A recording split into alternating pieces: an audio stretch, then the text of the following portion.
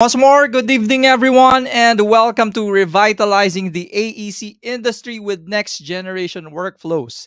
And before we begin, I would like to invite everyone to join our Autodesk Revit community. It's Autodesk Revit Philippines, commenting down the link for you to join. Also, we are an advocate of building information modeling, inviting you all to join us in BIM Philippines, our parent community, Autodesk Community Philippines. And once more, encouraging everyone to register. Before we end the live stream, we will be raffling away subscription to LinkedIn Learning. So here, showing you some of the courses about Revit in LinkedIn Learning. So here I am seeing they have 96 courses for you to learn and master Revit. And of course, LinkedIn Learning is not only has Revit courses, but everything with regards to business, creativity, and technology. Okay? And without further ado, let me now bring in our sharer this evening.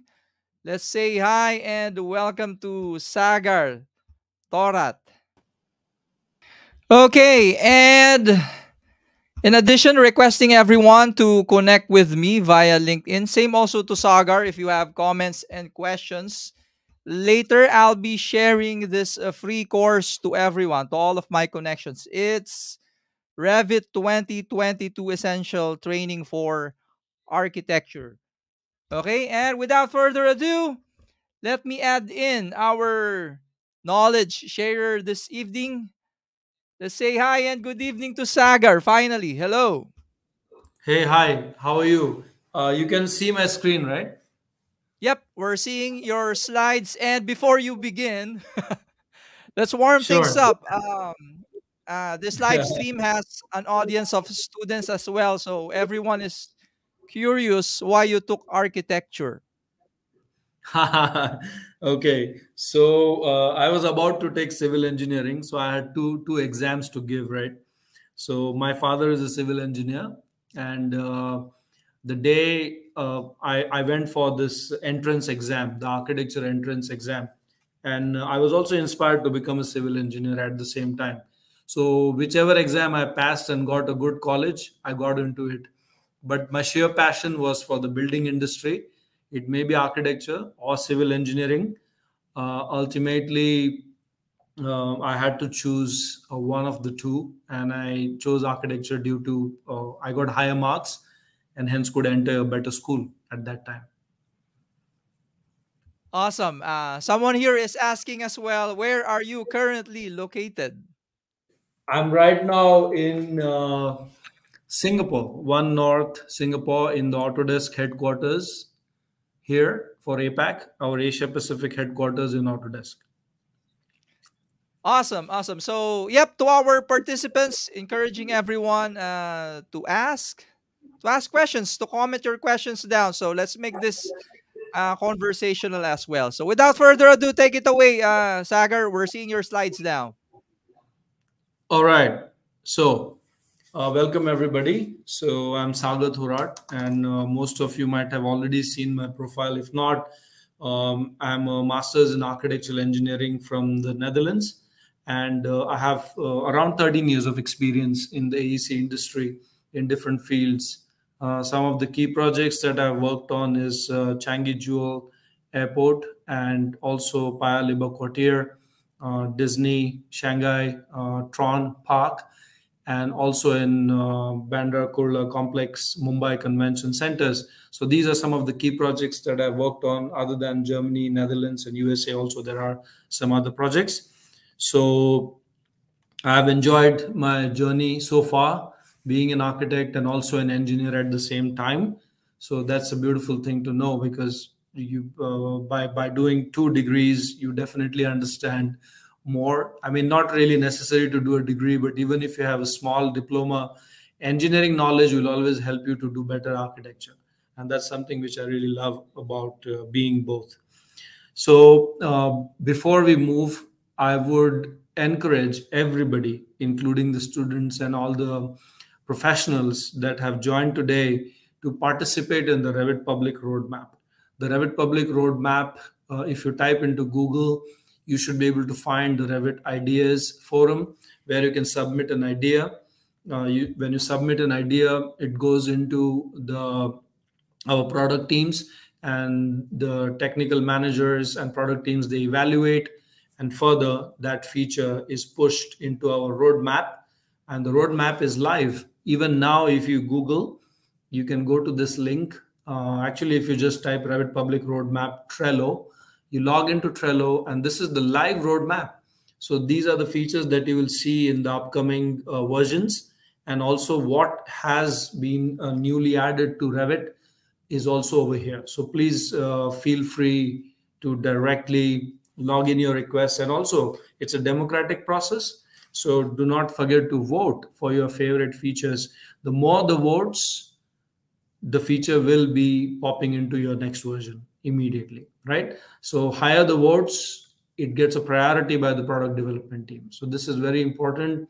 Revit, as we know, has more than 20 million users around the world, and it's the most popular BIM tool and the most diverse in terms of mechanical engineering, plumbing, architecture, generative design, and so on. And that's what we'll be discussing today. The evolution of Revit, and today we have 2023 as the version.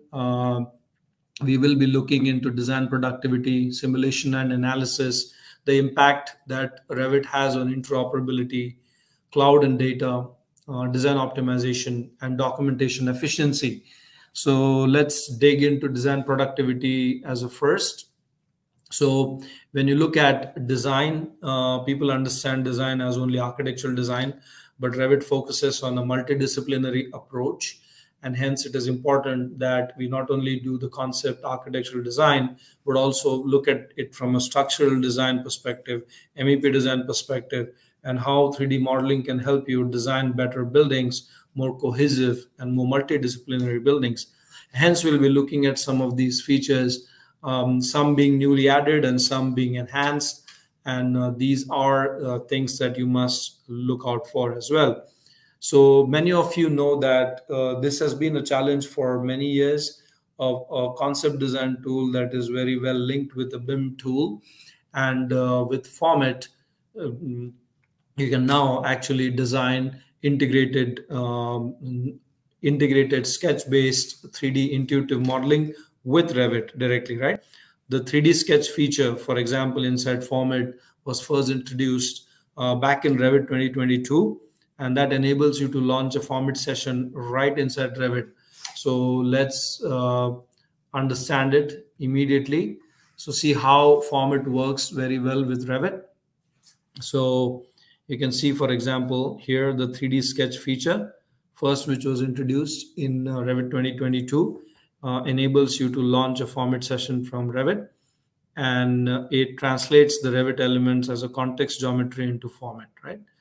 Straight away. And you can import any new Format design study back into Revit. Now, this is important. For example, in this case, we have added this bicycle stand, and you can straight away import this as a Revit family from Format. And this is something very important. It is brought in as a Revit and linked file instead of a CAD import, and it streamlines your workflow and the round trip. You can send to Revit preview mode, and you can enable the preview mode setting in Format and select those layers that will transfer to Revit as well.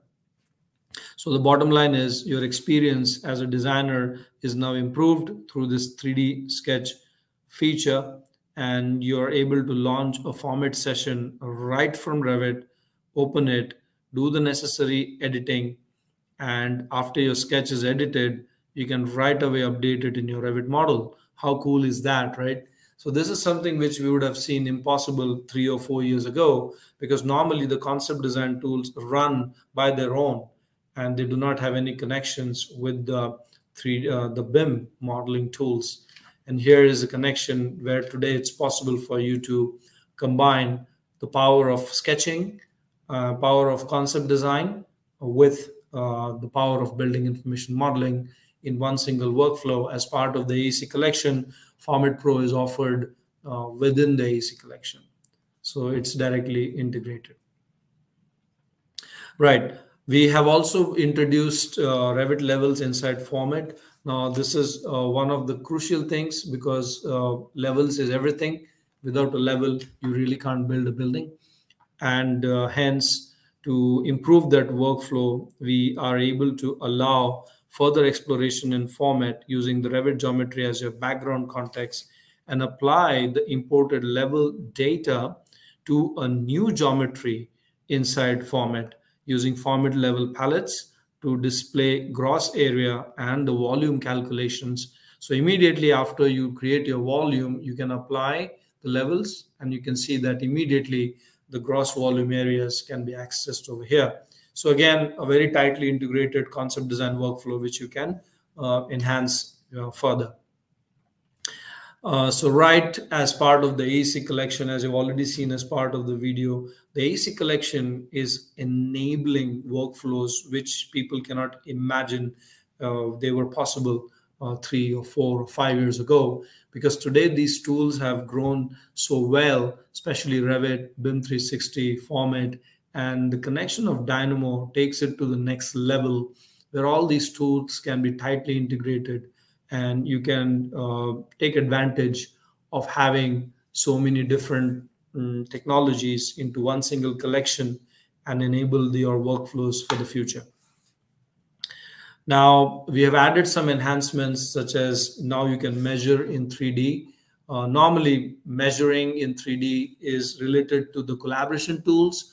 Within BIM tools, it is quite difficult to measure in 3D, but within Revit, you're able to measure quite well inside 3D as well.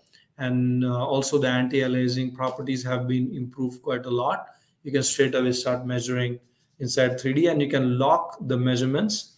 You can now snap to any 3D position without any plane restrictions, right? And you're able to measure the shortest distance to the target plane or line by activating the perpendicular snap.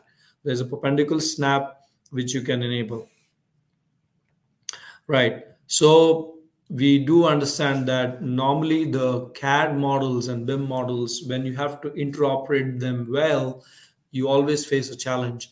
But in this case, we have added certain categories to your cuttable geometry. So we are able to actually cut this geometry in your views, such as the 3D family parameters, or 3D families like furniture systems, caseworks, specialty equipment, plumbing fixtures.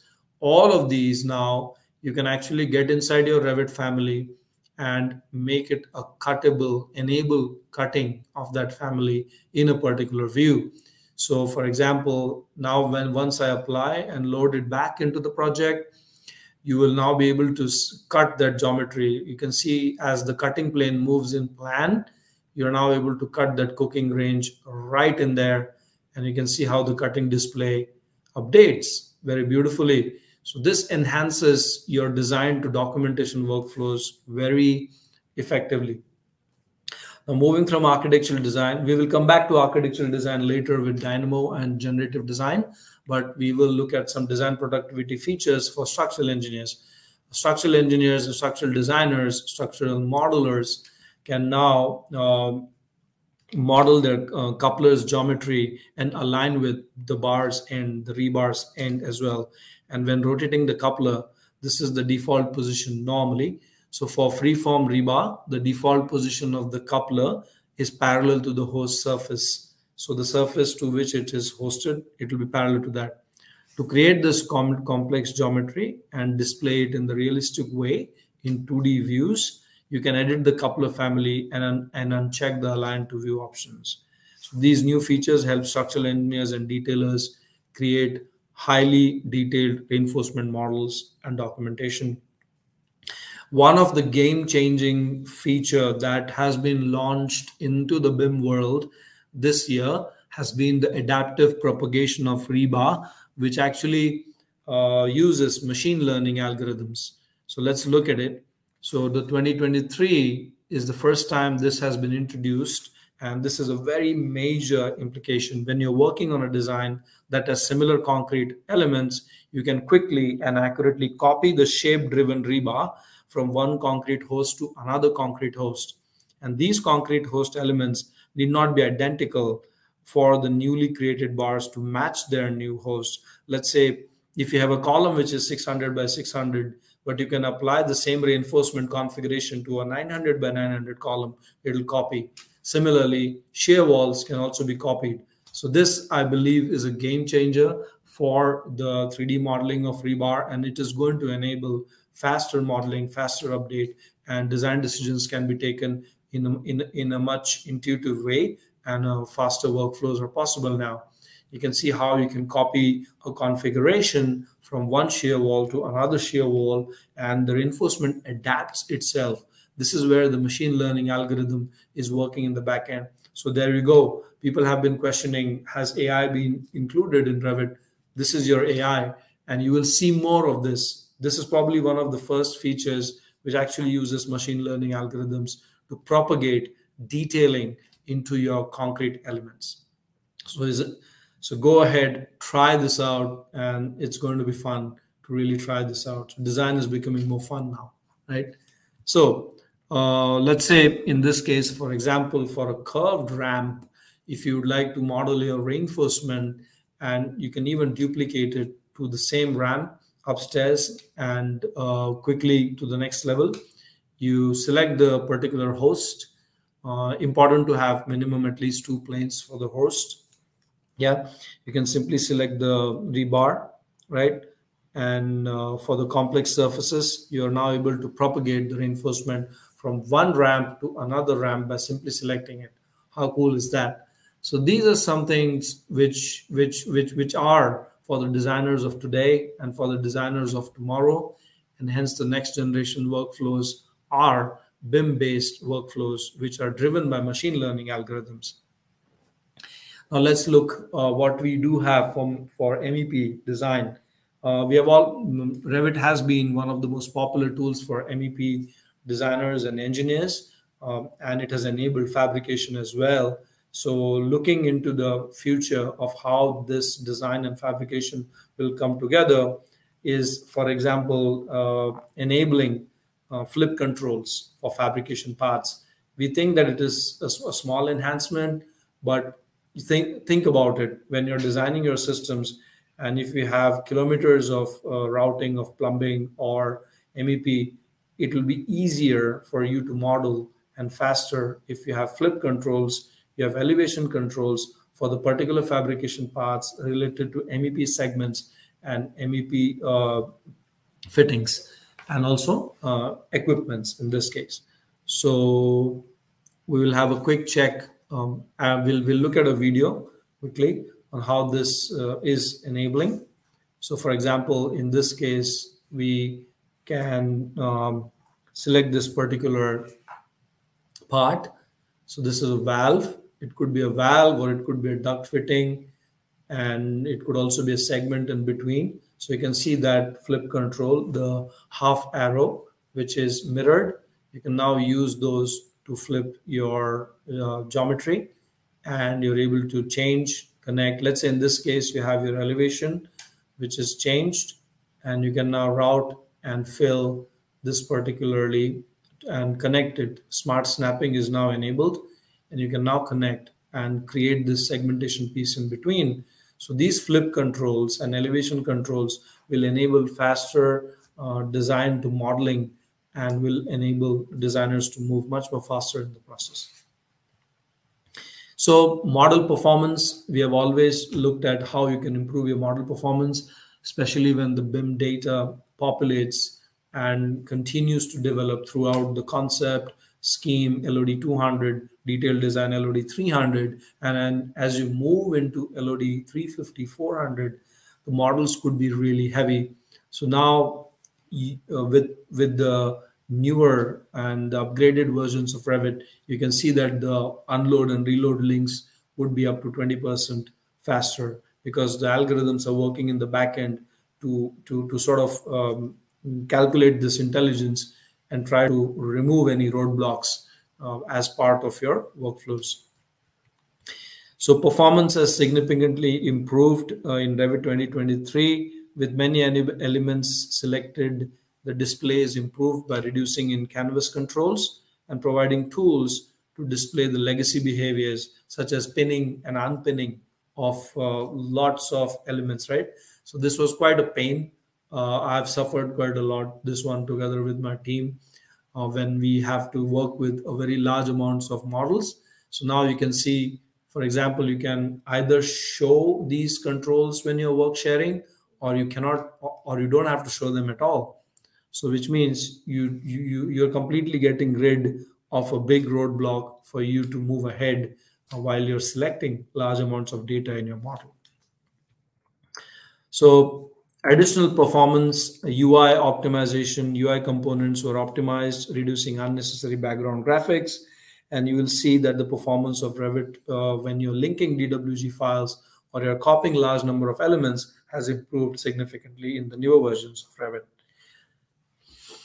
All right, so moving from here, we'll move into simulation and analysis. I might skip some parts just in interest of time, but there is an enhanced solar study dialog box added. Please go ahead and try it out. You can now better visualize the impact of sunlight and shadows. We should be able to see it through this video demonstration. So you can now use natural daylight conditions. You can have solar studies. You can play with the timing of the day.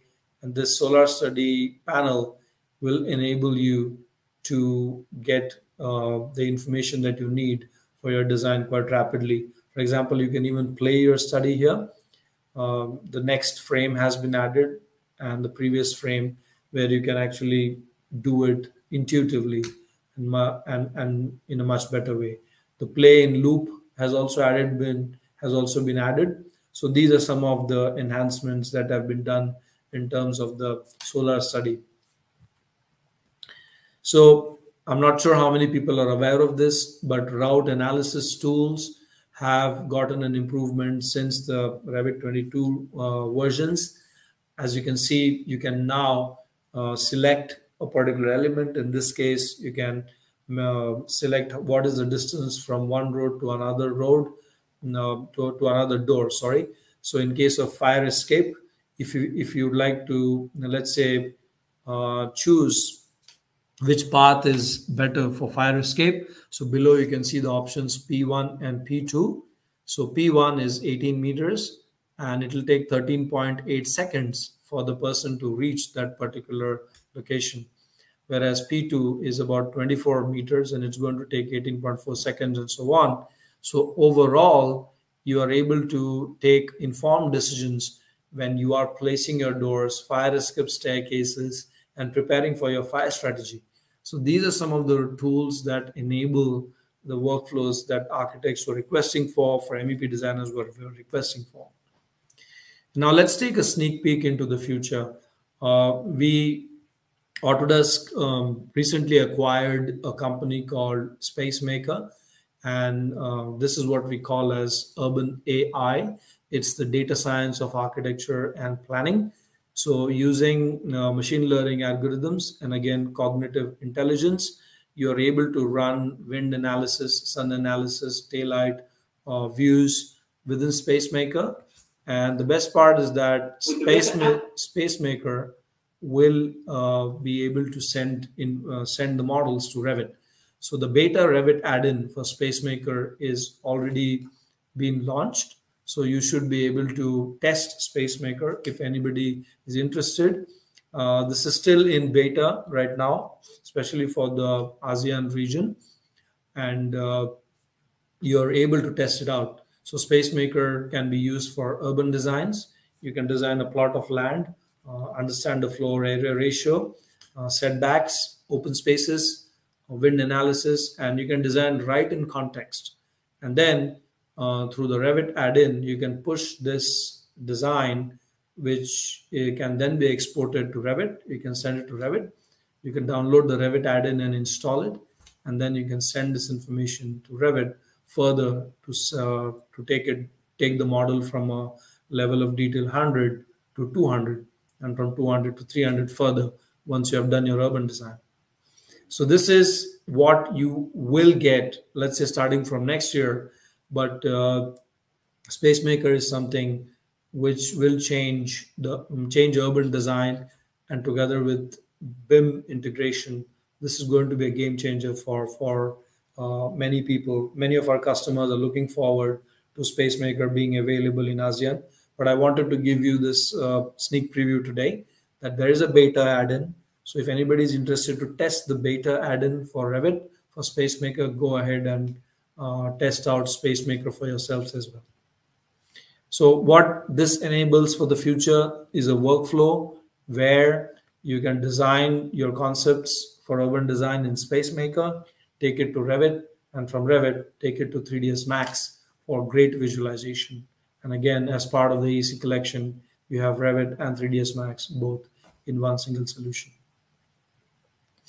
Embedded carbon apps, sustainability, and also carbon tax has been increasing and is planned to be increasing in many countries. So this is becoming quite a relevant and important topic now. Architects and engineers cannot ignore embedded carbon, and this calculation can be enabled and data can be extracted from your Revit model through various apps in multiple regions. We have EC3 as an app by buildingtransparency.com, and that pulls Revit models through BIM 360, or you have one-click LCA for Revit. Mostly for ANZ customers, this is used. It's developed very specific to some locations, but the Dynamo package is something which is also available, and people are exploring. I mean, every region is actually exploring multiple ways to extract embedded carbon information that is linked with Revit models, Revit quantities, and Revit properties of materials, and so on. So have a look at this AU class from Bureau Happold. It explores a unique workflow that uses Revit and Dynamo, and then pulls the data into EC3 and pushes the objects back to Revit with their embedded carbon information. For structural design, we will go through the latest workflow that has been improved significantly. So we understand that the development of a structural analytical model is an essential step in a structural engineer's BIM process. And this model is often used in collaborative workflows across engineering teams. For many years, Revit has offered features for structural analytical modeling. However, structural engineers are looking for more flexibility and control over their analytical modeling process, particularly for complex structures, as this will enable fully bidirectional workflows between Revit and analysis software. To that end, Revit 2023 introduces a completely new approach to structural analytical modeling. As before, you can leverage existing physical geometry in 2D and 3D views as context for the analytical model. The analytical model still remains associated to the physical geometry, but is now independent, providing you with the benefits of speed and accuracy in model creation while protecting the analytical model. When modeling the analytical elements, you can now assign their structural role, type, profile, shape, and define their cross-sectional rotation and specify how these elements should be analyzed. To keep track of the relationships between physical and analytical model elements, you can easily associate them to each other. And once this is done, the associated elements are highlighted upon selection as well. So this should be, engineers will benefit from the improved efficiency and accuracy and flexibility while developing analytical models for their structure designs. Further, there is a whole new workflow for structural analysis. So for example, when starting a project from scratch, you can focus exclusively on analytical modeling, just like you would do in traditional analysis softwares like STAAD, ETABS, and so on. In Revit, analytical elements are fully parametric and are associated with grids and levels. enabling you to control elemental positioning and using these datum levels, right? You can copy them to the upper levels very easily, and they can easily create representations for any type of structure, buildings, bridges, frames, pavilions, stairs, and more. Structural engineers can create consistent analytical models, and they can create consistent models with the preferred engineering approach. They can enable structural analysis jobs from Revit models. They can even create multiple analytical models for a single physical representation and consider various analysis approaches simultaneously as well. So this new capability will enable engineers to drive analytical central workflows for their projects. All right. So moving on, steel connections and their design has been improved and automated through the Dynamo plan, right? So let's look at this example now. So the Revit 2023 adds library-based steel connection design automation features. You can model your design intent faster and embed structural engineering and fabrication rules to reduce iterations. Sample rules are provided for placing steel connections, and you can base those on predefined ranges of applicability. These are found in the steel connection automation player, and simply search for by range to filter out those, like you can filter by range. An important fact to remember is that all structural members can leverage information stored inside the analytical elements, right? So you may use the member end forces dialog, this member end forces dialog to specify internal forces and moments or steel connections as well, right? So this is going to enable a whole new workflow for automation of structural connections as well.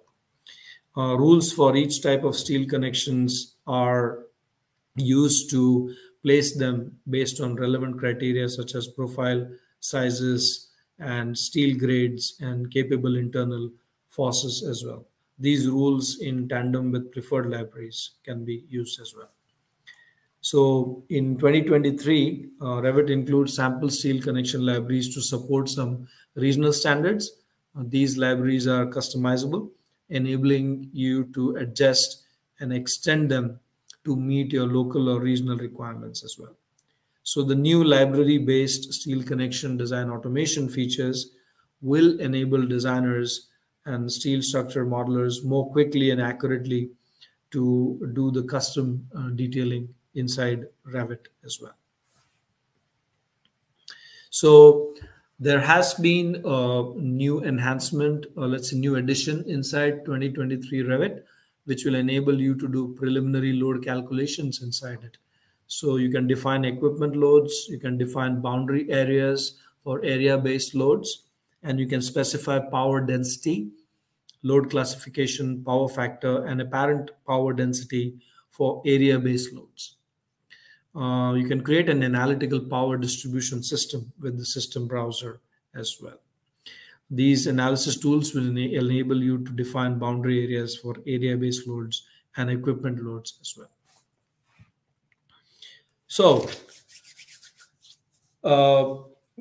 a favorite topic for many people, interoperability has been quite critical, and especially in recent times with so many softwares popping into the market and trying to compete, it has become even more important that IFC interoperability has to be enhanced, and hence Autodesk has always been at the forefront, and it has moved interoperability forward always, and always supporting our customers with the best interoperability engines.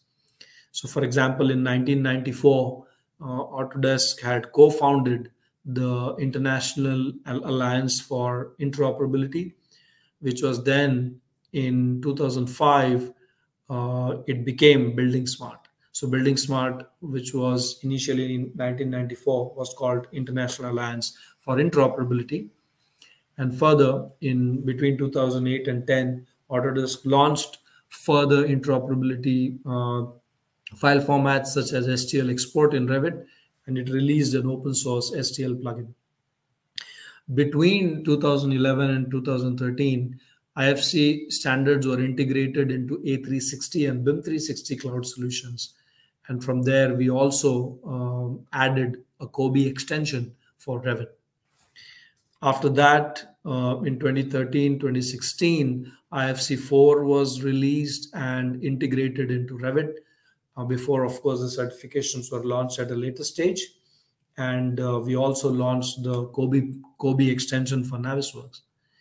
Now, in 2020, Autodesk joined the Open Design Alliance. And then from there, a new revolution of, let's say, the IFC SDK with Revit has begun. The Navisworks SDK has begun. A lot of interoperability is now getting driven due to Autodesk joining the Open Design Alliance. The IFC4 certification for Revit in architecture and structure and MEP has also been acquired. And Autodesk today offers more than 14 softwares, which include your Inventor, AutoCAD, Civil 3D, Revit. All of these softwares today are fully capable of collaborating with IFC procedures. So very important to understand that Autodesk is behind its customers and it's enabling these workflows right. It's almost been 30 years now, 32 years since we have enabled these workflows. And we are looking into the future now. And the future is even more open. And we are enabling these open IFC workflows. For example, this year, we launched the IFC export as container attribute values can be added over here. There are new built-in IFC attributes for all models, and the IFC export as feature or the export utility has been added. So let's have a quick look at that. Autodesk, the Revit models are fully certified IFC imports and exports. Revit is fully certified on building smart IFC data exchange, not only for architecture, but for structure and MEP. The following built-in IFC attributes have been added as an instance parameter for every type of element. System families as well as normal Revit families, such as the IFC predefined type, export as an IFC GUID. Right? So a new export mapping dialog allows you to select an IFC schema and search for a specific IFC container, an element, and predefined type, and then apply those values to elements in your model. The same dialog is used to control the entities included in your IFC exports. The bottom line is the improved integrity for your IFC data exchanges across your projects with these IFC enhancements in Revit 2023. The IFC ODA toolkit was updated. It incorporates the Open Design Alliance IFC SDK toolkit. It supports the interoperability of large IFC models and provides improved performance for complex geometries. This is quite critical. It's a major upgrade, especially in terms of curved geometry inputs. All right, perhaps this topic would be the favorite for many designers, especially architects. But we are not just looking at architectural designers, we're looking at structural and MEP designers as well. And how you can automate your designs in Revit is something which we have been doing for the last 10 years or so. I think Dynamo was there since 2013, but it only matured in 2016. So let's have a quick look at how design and the softwares have been evolving. So in the beginning, of course, AutoCAD, which enabled traditional design, recording decisions through 2D documentation.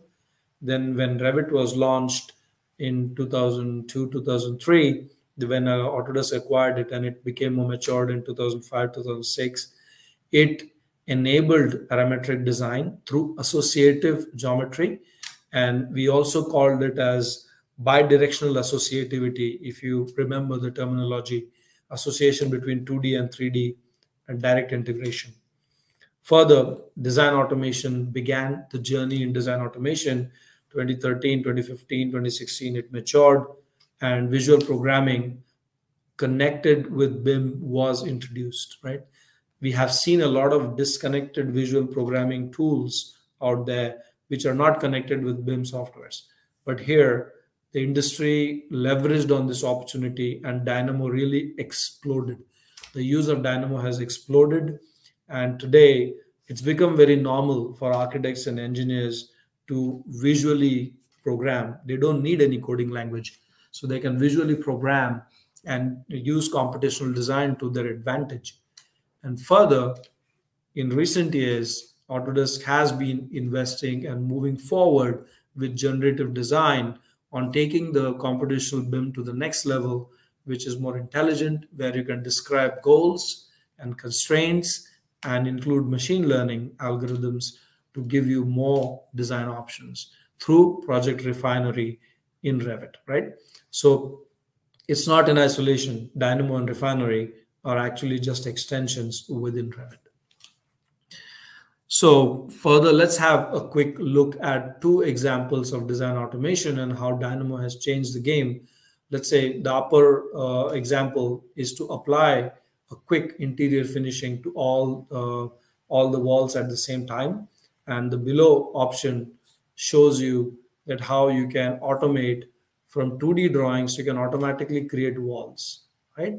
So these are two workflows which are driving almost up to 50% of increase in efficiency for geometry and calculation, and time savings of massive, of enormous amounts of time saving to convert a 2D drawing automatically into walls is something which people have been looking at it for ages, but Dynamo enabled it and democratized the use of computational BIM, because Dynamo is open source, right?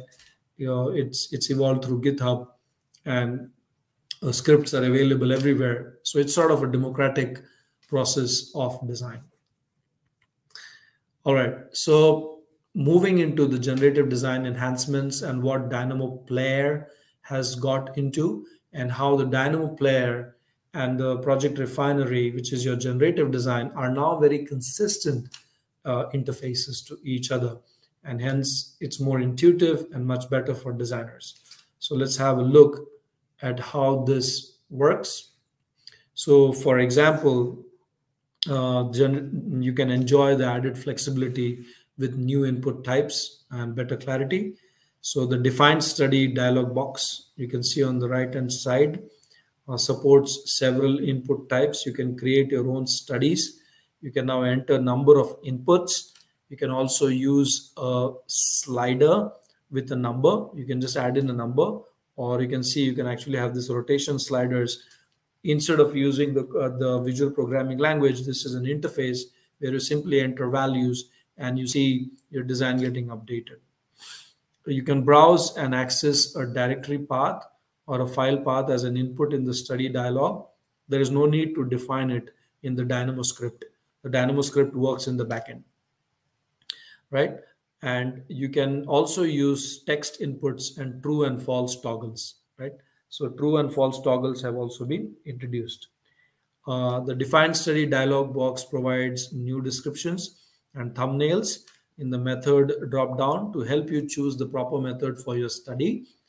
And the cross-product method has been renamed as space evenly to represent better how input data is combined with every parameter in a study. The Dynamo Player user interface has been made consistent with the generative design in the Revit user interface UI, making the use of both tools more intuitively, and using the Dynamo Player to automate tasks in Revit and use generative design to explore multiple solutions to a particular design problem. So this is something which will help designers to explore multiple options in their design workflows, right? So ultimately, the goal of this is that designers are able to design faster, take informed decisions, and they're able to drive better productivity through through automated design. So there have been more than 79 nodes added in the last 2 years. These nodes are very specific to annotation nodes, sheet nodes, view nodes, automation of ceiling design nodes, and multiple nodes have been added in the last 2 years. Just to have just to look at a quick example of an optioneering study for floor area ratio, like on the right hand side, you're actually giving some inputs such as the offset of the plaza, for example, the outputs of the facade area you would like to minimize or maximize. You can add up to 9 options. You can do the population size per meter square. You can edit all these parameters and you can explore these 9 options, for example, and multiple building options will be generated in front of you, which will show you the facade area, the total floors, and floor to area ratios. Based upon these design parameters, based upon floor variance, based upon the number of floors, right, you will have these various options and you can choose the best that suits your design needs, aesthetic needs, and hence you can send this directly to Revit and materialize it into a LOD 200 model so that you can take your generative design into actual building information modeling from there. How cool is that? I mean, this wasn't possible probably 2 to 3 years ago, but now the user interface is consistent. There are more nodes and there is much better generative design. And we also have a few examples to show you is this complex surface. It could be a roof, it could be a facade, it could be a canopy, it doesn't matter. Ultimately, what matters is that you should be able to design such canopies, not just design them, but to be able to build them and analyze the buildability of such surfaces. In this case, we can analyze the curvature or the bending radius of the panels. Like you can see these red panels, right? These are literally the panels which are not possible through normal bending. You would have to do heat bending and you can't bend them in place. You probably have to curve this glass and you're able to see different options based upon certain constructability criteria. Like you have these 6 options and based upon different directions of bendability, and hence you're able to look at these and choose the best option which is more cost effective. Yeah, so this is how you can enhance complex architecture, design it and build it at the same time. So this refinery option with the fewest panels, which is 91 panels, has a size variance which is too large, and hence we can understand. And the other option has 1 additional panel, but meets all of the required criteria for fabrication, and hence this is the best suitable option for you. Hence you can go ahead and detail it further. Now, we have spoken about architectural design for generative design, but even structural engineers can use Dynamo Player generative design to their advantage to design, let's say, steel roof structures, to design, to do analytical models, to design rebar for complex shapes. There are multiple possibilities that Dynamo and Project Refinery enable users, right? Remember, Dynamo Player and Project Refinery. These are 2 tools that can change your game completely. You might not need to do physical modeling anymore. Everything can be done through the computational design interface and the generative design interface. All right, so maybe the last 2 topics for today would be in the range of design documentation efficiency, and we'll look into cloud and data. Before this, Nomad, could you confirm that I'm still audible? I just don't want to speak and nobody's hearing me. Yeah, loud and clear. All right, perfect. Yeah, good to do a check in between, right? Yeah, yeah. Yeah. All right, great. So let's continue. Now, how much time do I have? Do I have 20 more minutes? Um, you have 1 hour to go. Okay, so then I can take it slow then. Yeah. All right. So we will look at design documentation and efficiency. The next topics will be around cloud and data, and we will look at the evolution of design collaboration in Revit. So stay tuned. We have 30 to 40 more minutes to go from my side then in that case. Okay. So moving on, how the evolution into documentation has taken place.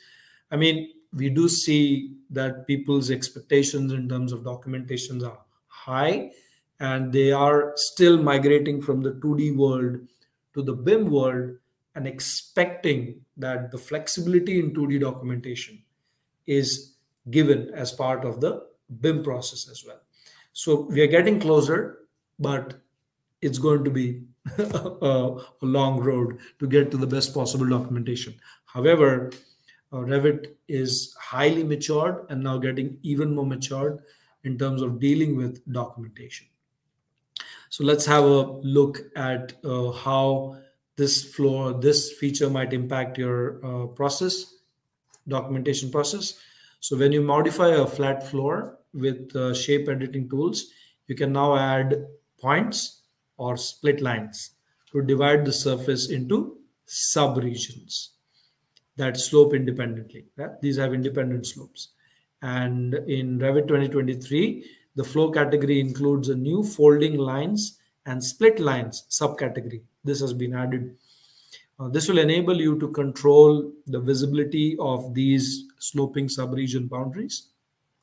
And these new subcategories reveal the interior edges also. You can also convert folding lines into split lines with a new convert lines button on the shape editing panel of the modify floors contextual tab. And note that the folding lines can be converted to split lines, and a folding line converted into a split line can be converted back by deleting the split line as well. Yeah, you can delete the split line and hence you can convert it back. So control the display for your flow very well, and you're able to enable this display, which not only folds but also displays it in your documentation as well, very effectively. All right, this will help you especially when you're designing ramps, you're designing around the edges of the building. This was challenging before, but now it has improved. Further, people have asked this for quite some time, and this was one of the top features that was added in the newer version of Revit. So for example, in a Revit schedule, or a schedule is normally used to display a customized list of elements and the parameters that exist within your project. So schedules are powerful tools in that they are live, they are non-graphical, and they have a lot of data that you would like to use. Schedules now can be dragged and dropped into the sheets, much like any other view. And Revit 2023 adds a new capability to schedules that enables them to detect and display only those project elements that are relevant to the schedule that exist in other views placed on the same sheet. So it will not unnecessarily give you the information for the whole project, but only focus on the drawing. Let's say it's ground floor, then it's ground floor. First floor, then it's first floor. If it's a particular part of the building, it's a particular part of the building. Then automatically your schedule also gets revised. Isn't it beautiful, right? So the information and the data, again, this is something which is machine learning, and it's not possible without AI. So for the people who have been questioning Revit's AI and machine learning capabilities and the automation capabilities, here you go. And now you can use these workflows to your advantage, right?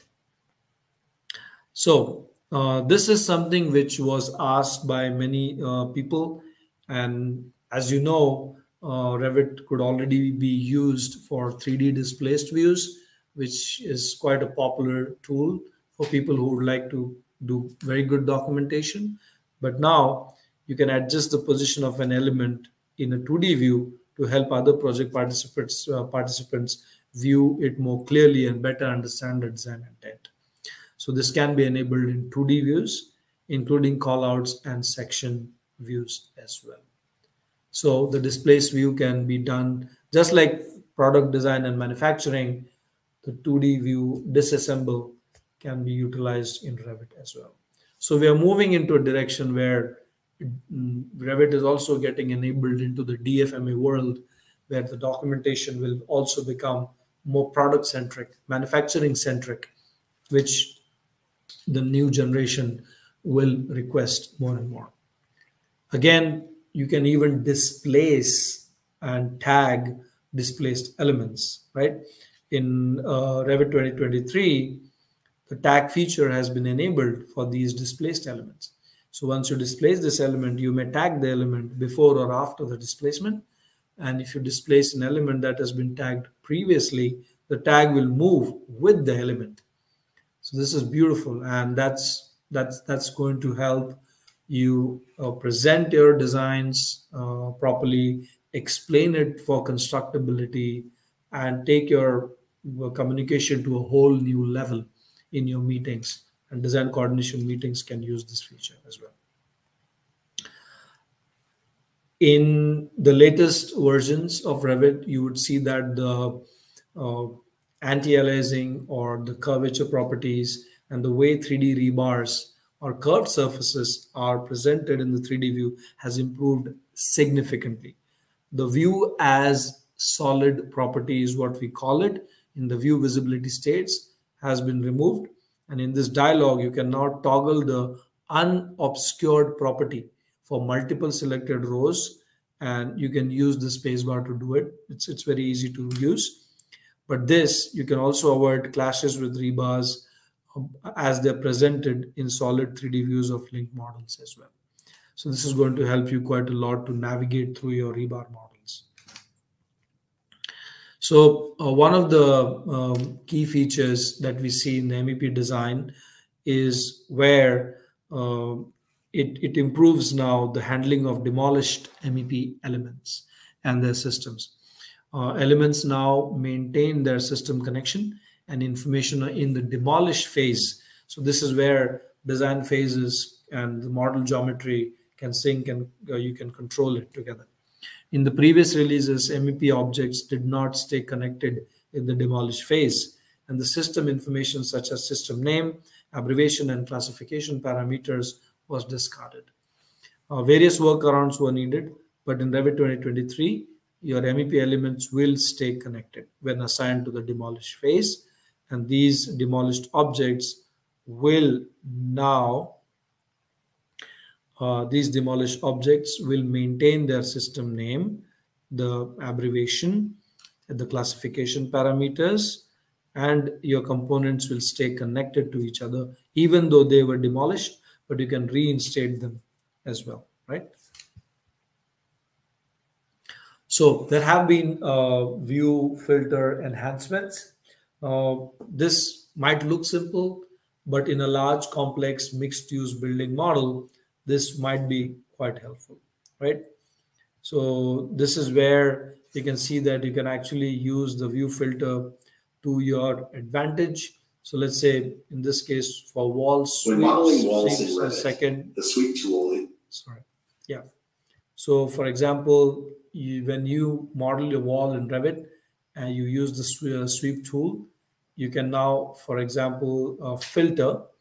You can add this filter and the sweeps will be included, and you should be able to add a filter name to this. And then with walls, the wall sweeps can be selected, and you should be able to attach a particular filter as in color for this as well. So that will display the sweeps in a different color so that you're able to identify them. In a large project, there might be a lot of sweeps that you might want to look at as well. Also the base and top constraints. This again is something where you can create a filter for. And say, for example, for walls, we now have a base constraint filter. So these are new rules which have been added to the filter, and a top constraint filter has been added. So multiple new rules for filter have been added, and this can be done. Let's say in this case, you can suit it to a particular floor, right? So all the walls on that floor can now have a quickly solid color identified, So in this case, green color, you can apply, and you can see that all the second floor walls have a different color now. So one more cool feature, which is my favorite feature actually, this is swap your views. So in previous releases of Revit, replacing a view on a sheet required you to first delete the existing placed view. Revit 2023 makes it easier to swap views on a sheet. To swap a view currently placed on a sheet with the compatible view, you can select the existing view and navigate to the positioning and view contextual panel on the ribbon. Right? So the viewport positioning parameter is saved for each viewport, and that determines how the view is positioned when swapped. So the position is recorded, the scale is recorded, and you can select the viewport center to use the center of the viewport as a reference or a view origin. And the view list is searchable and filters the list of all compatible views. Views already placed on a sheet are appended, and you can see them replaced with the same center, and as well replace them easily. Right? So if you attempt to replace a view with another view already placed on the same sheet, Revit will alert you with a pop-up dialog that you saw that displays that it has already been used somewhere. So this will improve your documentation significantly, and you'll be able to move swift between sheets and views. In a large project, a project could have up to 100 sheets. So imagine if you would have to quickly change these views, how much amount of productivity you can gain through this feature. All right. So moving to probably one of the most interesting topics, heading into the new world, cloud and data is what is considered as the fuel for today and tomorrow. And data, harnessing data will become more and more important as we move into the next generation of BIM workflows. So in your current 2023 Revit, data exchanges have significantly improved. So there's this ability to share relevant data with multiple stakeholders across multiple applications, and one of the most significant challenges that we see that our industry faces today. Hence, Autodesk developed data exchanges to help solve these challenges. It is a neutral, secure subset of model data that can be shared with many downstream apps. It opens doors to streamlined automation workflows, and Revit 2023 will allow you to create data exchanges by first publishing a Revit file along with a set of 3D views to Autodesk Docs, which is part of the AEC collection for all the users. The data contained with each published 3D view can be tailored to the information needs of any specific discipline or trade. From here, you can create an exchange by selecting, just a second. Hey, Nomark, I just need 2 minutes to bring my charger. So just give me 2 minutes. Huh? Sorry.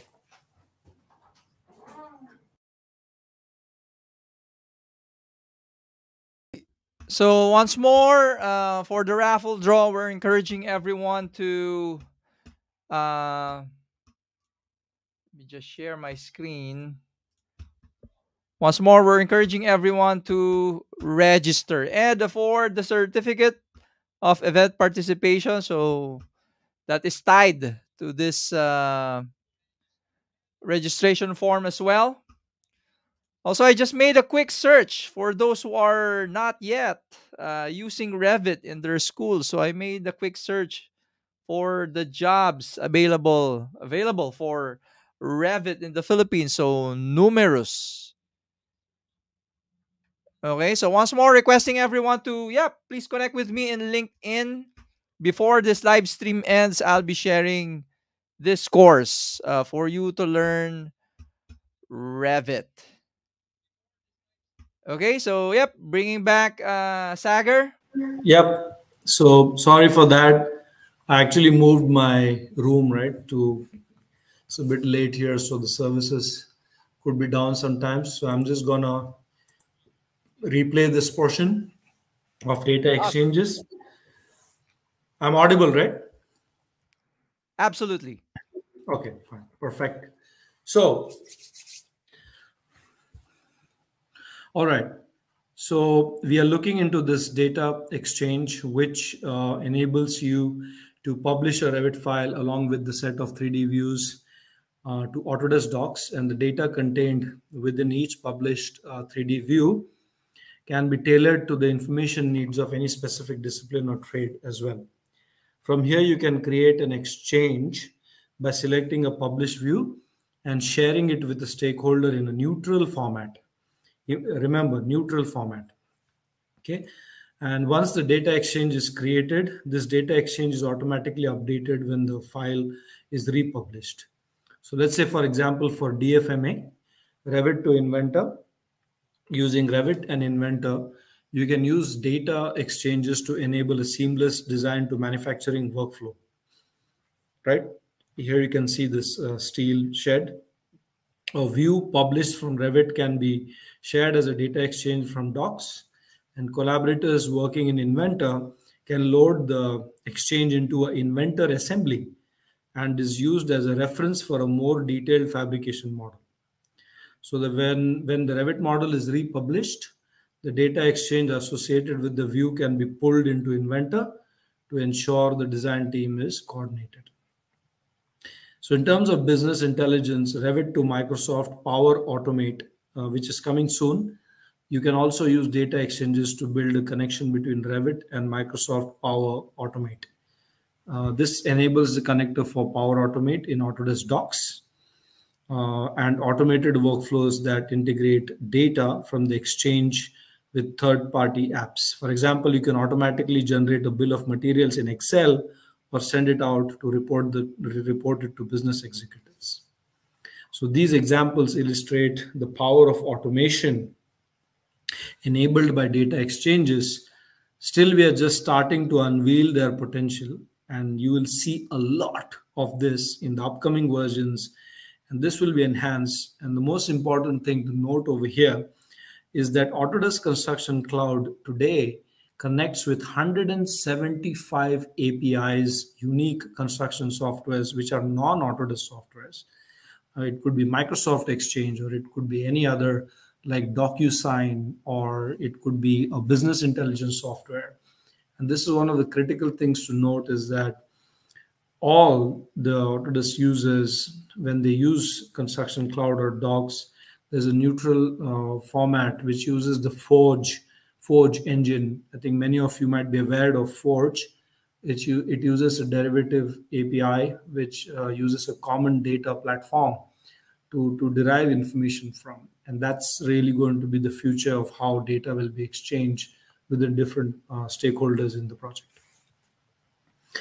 All right, so we also launched parameter service. This is also a game changer for many workflows, especially for large projects with multiple equipments, multiple families, and the parameter service technology.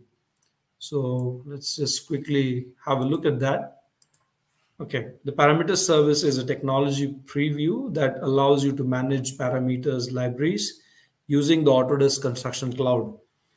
Using the parameter service, you can search for parameters and pull them in bulk into your Revit models.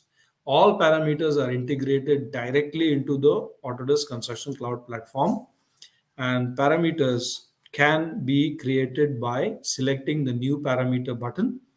You are required to fill in the name, discipline, value, and so on, and the properties palette group. And you can select at least one of the default categories for the parameter and specify whether it should be a type of instance parameter. You can also leverage your existing share parameter files if you have them. And from Revit, you can then launch the parameter service by navigating to manage parameter service in the ribbon tab. And here you can perform all parameter management activities. You can search for parameters, filter a view, and add parameters to your Revit models. Parameters can be added to the service by uploading an existing shared parameters file, similarly to the cloud. You may also upload parameters from active Revit file or create parameters manually. So before you import parameters into a Revit project, you will need to set their category, right? In the service where what you're using. So that is quite important. You have to set their category. So what is the particular category? And you can click on the parameter to open its details windows, then change its category, binding, and property palette group as well. Now you can, in Revit, you can add parameters from the parameter service in any location where shared parameters can be used. So simply select add from service to launch the parameter service. Then select one or more parameters to use and click and add to the Revit model button. So parameters loaded from this service can be managed in the same way as any other shared parameter. So this is going to be quite useful, especially when adding multiple parameters and sharing them across multiple projects. You're able to use this and manage your libraries more efficiently across various projects and locations using this unified parameter service. All right. So there has been a significant sort of update in terms of how you might want to reinstate a previous version, right? So this is something which is called as a non-destructive model rollback for Revit cloud models. Again, moving into the data and platform-based AEC economy, right? Platform-based, again, I repeat, the future of collaboration will be a platform-based collaboration where everybody can collaborate with different data models. So to have a look at this service, let's understand. You can manage cloud models in Revit home screen. You can now force a workset relinquish on cloud models from the Revit home screen. Now, this is something you remember last account for your Revit cloud models.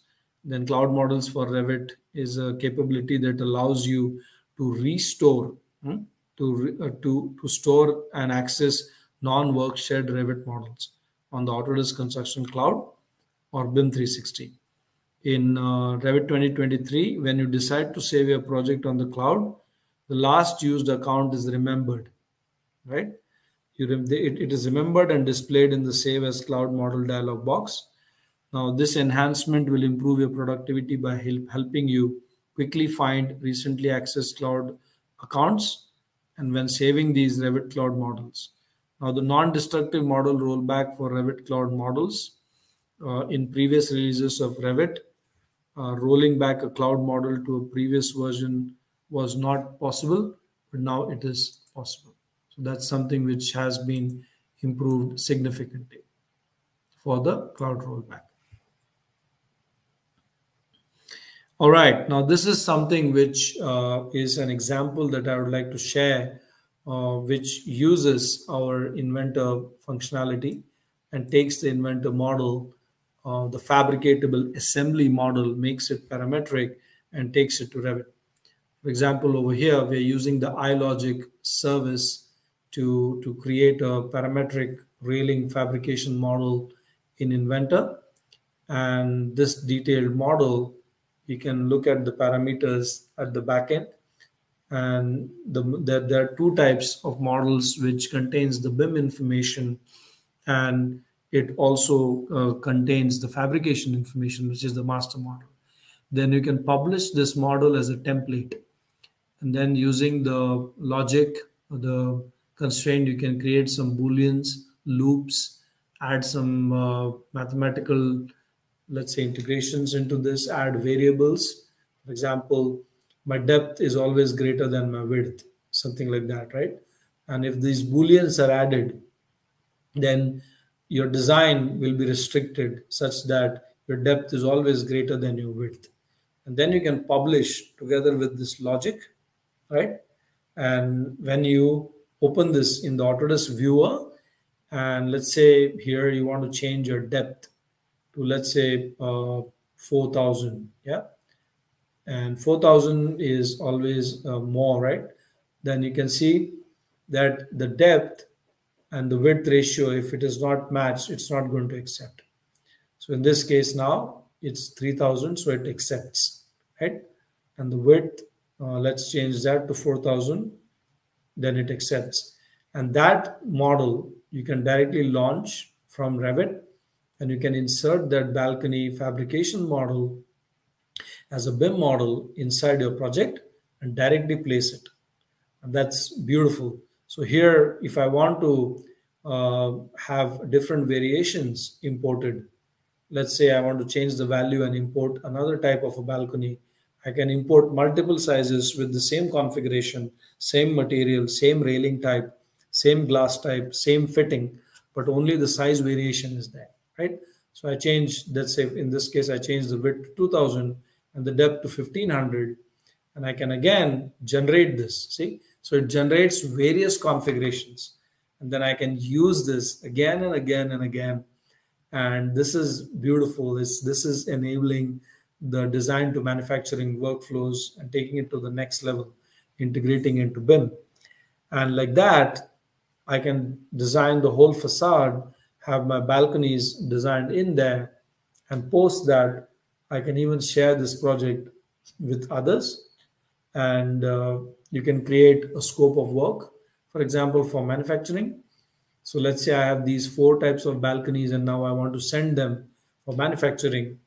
I can create shop drawings right on the BIM 360 or the Autodesk Construction Cloud. It then extracts the inventor shop fabrication drawings, creates my bill of materials, right? And this is the Excel sheet that contains all the information.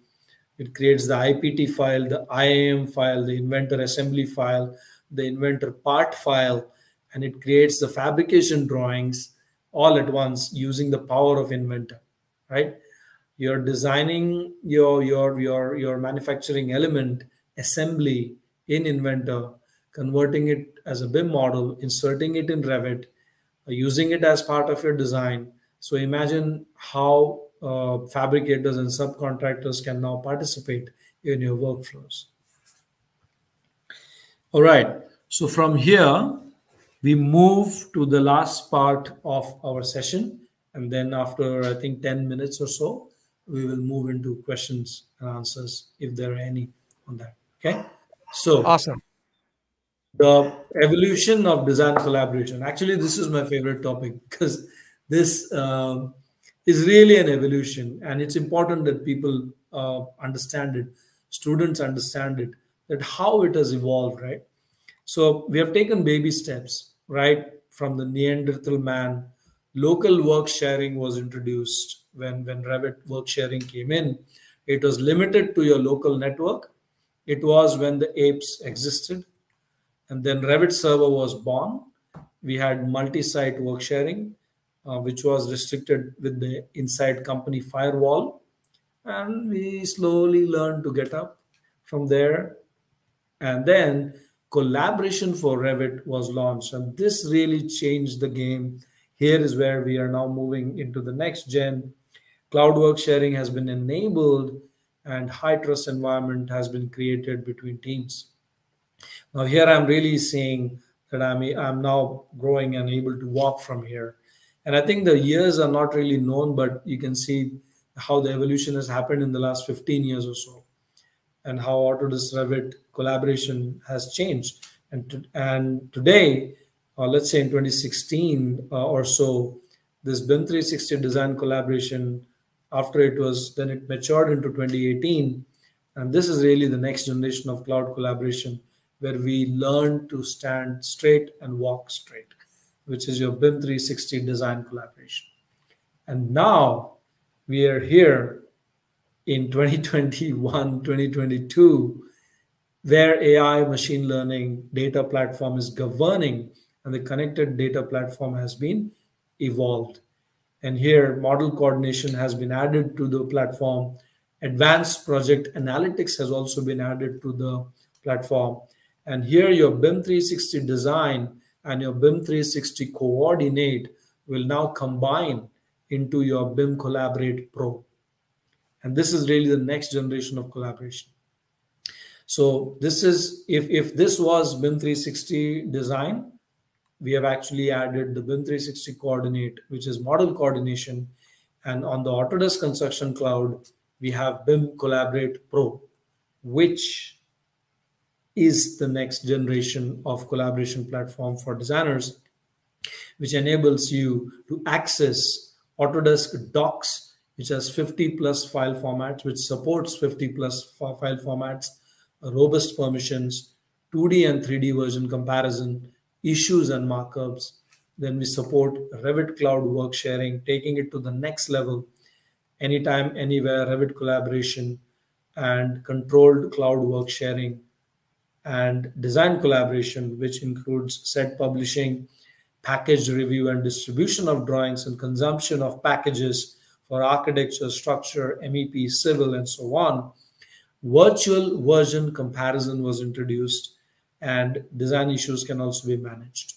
Further, model coordination in BIM Collaborate Pro enables automated clash detection on the cloud, automated clash grouping, clash analysis, and coordination issues have been enhanced. So this is a beautiful platform for the next generation of designers, and everybody should take advantage of this platform. And it's anytime, anywhere. So you don't have to be in the office. You could be anywhere. You could be working from Bali or Bangkok or Hawaii or anywhere, doesn't matter. As long as you have a good internet connection, you're always connected. And this will enable you to do everything, A to Z. So we have added team issues, and collaboration issue management has been enhanced very significantly. Bridge projects has been added, where you can now bridge the information from one CDE to another CDE. This can be explored further, so have a look at this as well. Collaboration changes, which includes the watch group. The watch group has been added, so you can actually create a specific set of elements, and you can always keep an eye on only those set of elements. For example, I am only interested in zone 1 MEP elements. And every time there is a model or a design change, I only want to know how many elements were added, how many were modified, how many were deleted for a specific set of elements within your Revit models for specific versions, right? This is awesome, right? I'm only concerned about doors. I'm only concerned about concrete round columns. Show me what happened in the last 2 versions, 3 versions, and how the model changed from here. So this is something which was added. It's called as the collaboration watch groups. Now, I'll just quickly, for people who probably are not aware of BIM Collaborate Pro as a platform, or who have never used BIM 360 design. Oh, there's some issue with the video. Okay, never mind. What I'll do is I'll play that from my computer. Just give me a second.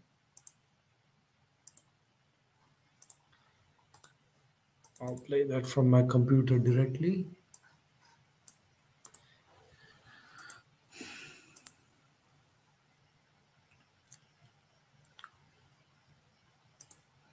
Okay, so let's look at a specific workflow, and that is, so I'll just share one workflow, but there are multiple BIM Collaborate Pro workflows that can be enabled.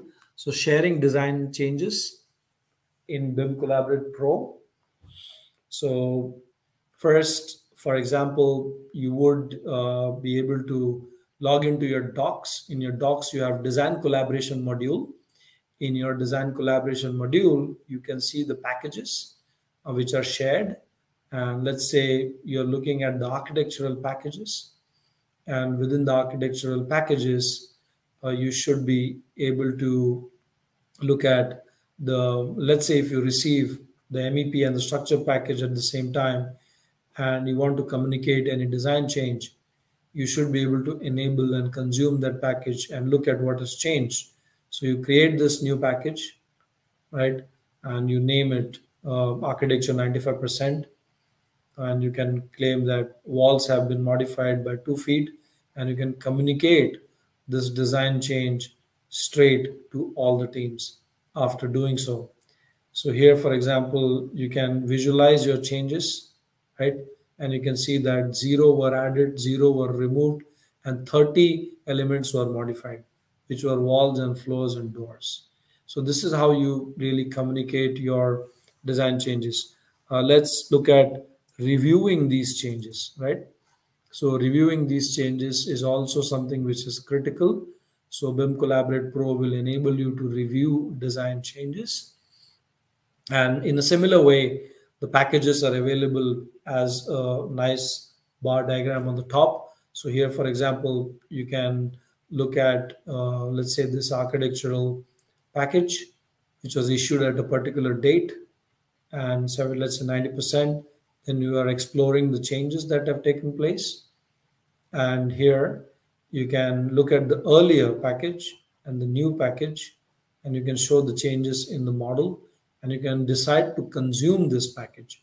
This design package can be consumed, and hence it can be launched for further use or collaborate between different disciplines. You can also manage these links and publish them through your Revit as well. So over here, for example, we can see what changed, and you can actually start moving these wall. Let's say you moved this wall and you came back and refresh the screen. You can actually now consume and create a new package and look at this design change.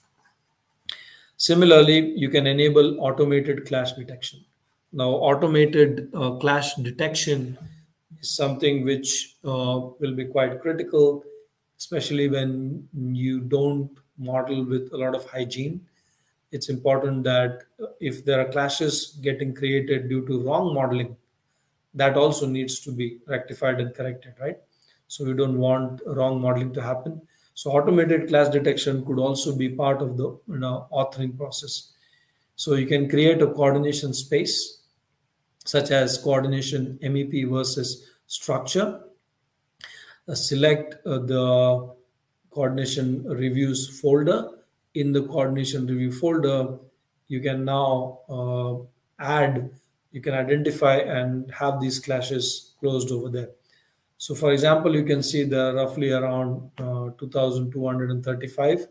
So all of these were enabled, and you created this new group that you could now start reviewing these clashes, right? And you can decide to either create an issue or ignore it, or just move ahead with the clash. So for every clash, you can directly assign it to a specific person. You can give him a due date, and you can move forward from here to enable the clash assignment and the process further. You can move it further. All right. So now we will look into issues management. So issues management as part of the BIM Collaborate Pro can also be very essential to your workflows. So all the issues that get created or get identified as part of a clash can then be reviewed. So let's say you're creating this issue. This new issue has been created, and you're able to manage these issues through the Revit issues add-in. So there's a issues add-in inside Revit that connects with your construction cloud, and it takes you right into the place where this issue originated or was identified. And you can immediately decide to correct this and change, do the clash correction and review it back, right? Similarly, you can also connect this to your Navisworks models as well. So here you can see you can review the same issue or manage it also through the Navisworks issues as well. So that's how you can combine Revit, Navisworks, and also Autodesk Construction Cloud together.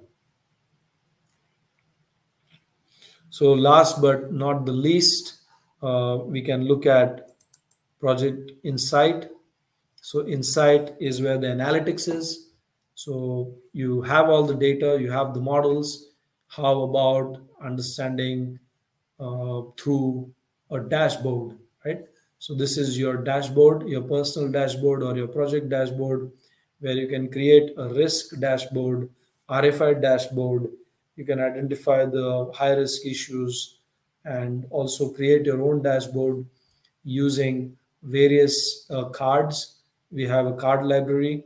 You can move, customize, and beautifully also look at different cards. For example, over here you can choose some partner cards. Again, as I mentioned, 175 API integrations are part of Autodesk Construction Cloud. So create your dashboards, create reports, connect to data, create templates, submittals, RFIs, all in one platform with a connected BIM information, not isolated. There are softwares out there which are data management platforms, but they are not connected to your BIM, which is very important because project management and data management cannot run in isolation without BIM. You need a connected data platform and not a disconnected project management platform. Therefore, Autodesk Construction Cloud is the next generation of collaboration, data management, construction management, and project management. So with this, I come to an end. And if you'd like to look at all the new features, feel free to go to this link and look at all the new features of the Revit 2023. There are probably more than 100 over new features that have been added. As you can see here, roughly 27, again 60, 82.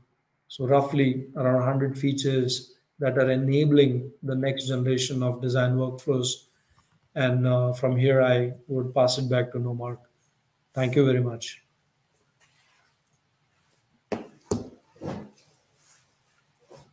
Thank you so much, Sagar. So that for those who has friends wondering what Revit is, this is absolutely a great resource for you to forward this. I guess the replay of this live stream. So it tells you really about all the capabilities of Revit. I guess our first question for Sagar is someone is asking how can we use Revit for lead certification of buildings? Any idea on that?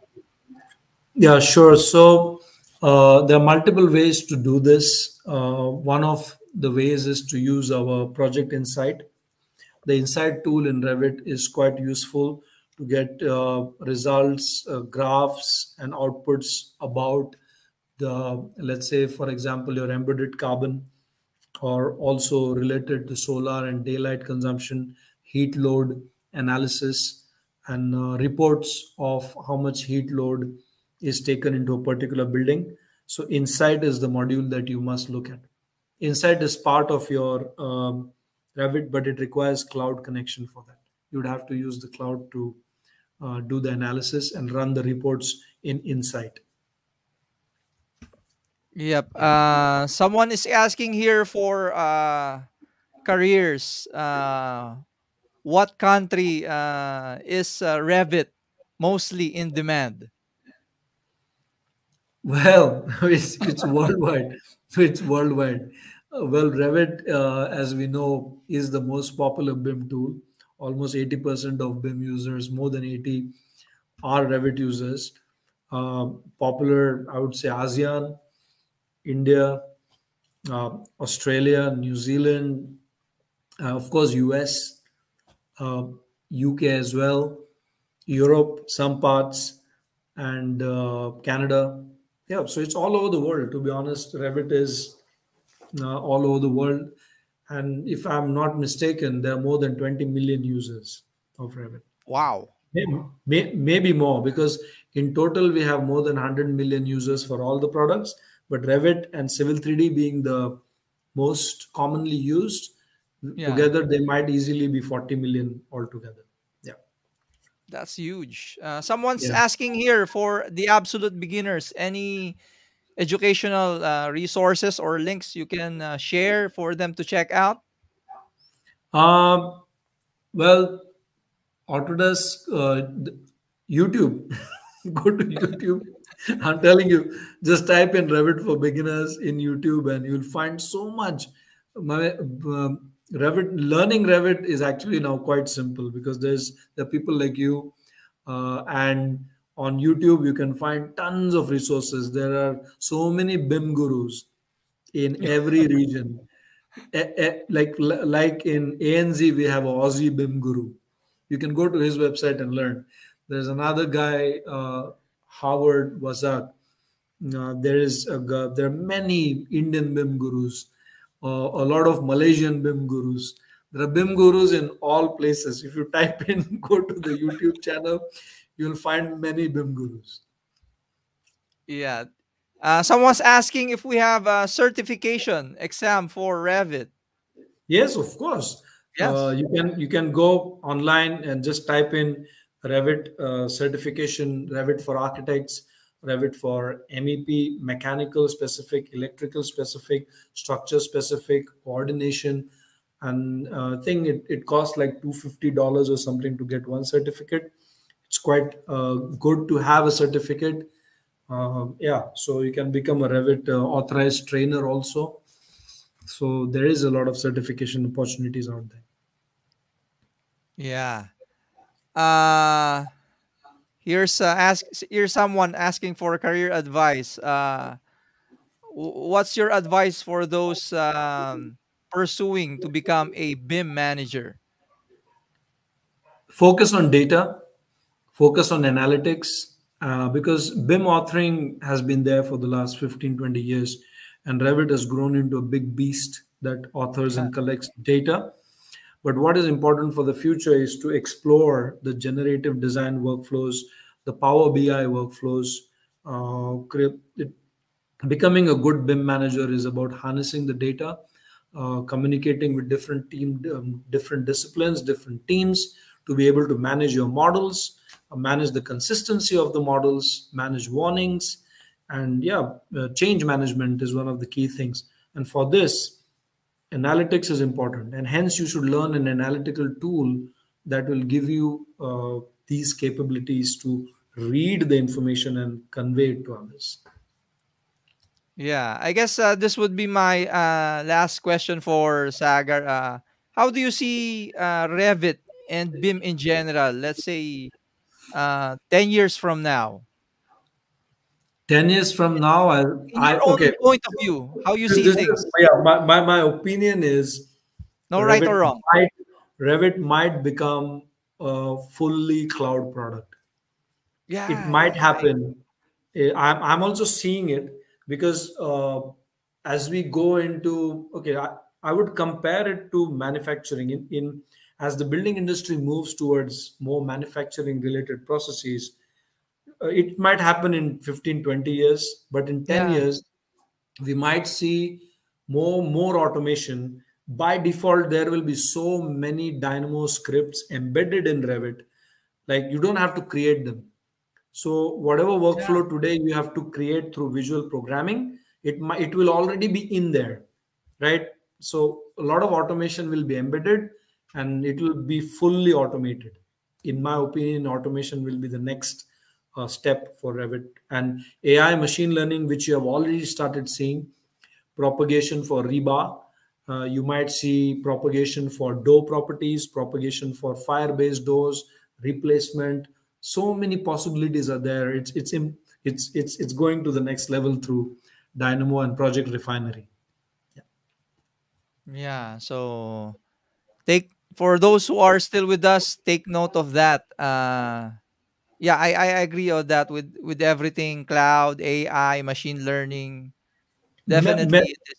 what I did 2 years ago was I I took a course. It was a 6 month course through the National University of Singapore, and I learned Python.